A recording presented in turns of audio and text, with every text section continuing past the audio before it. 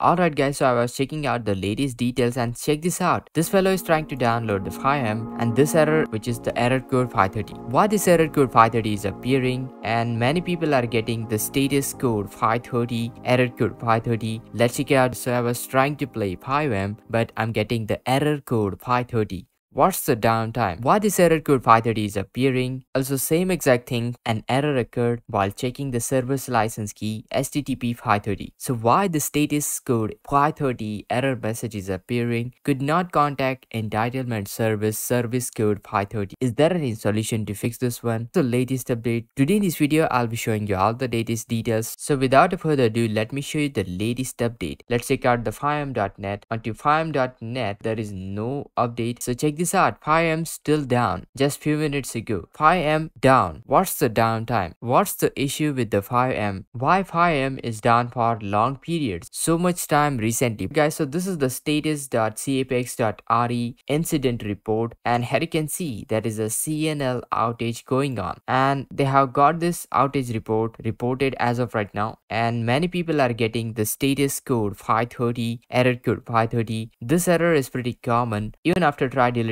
cache and all that, doesn't really work. So without further ado, let me show you the latest update. This is the capex.re Fivem Twitter official page, and let's see the latest update. So here you can see August 11th, then we got the recent update August 3rd. Pretty much August 11th update is the recent update, and nothing mentioned regarding the outage service and anything. All we can see is the Fivem CNL is currently entirely out. There is a CNL outage in the Fivem. That's the reason Fivem is not working. Once we get any latest details, I'll keep you posted. Make sure to hit that like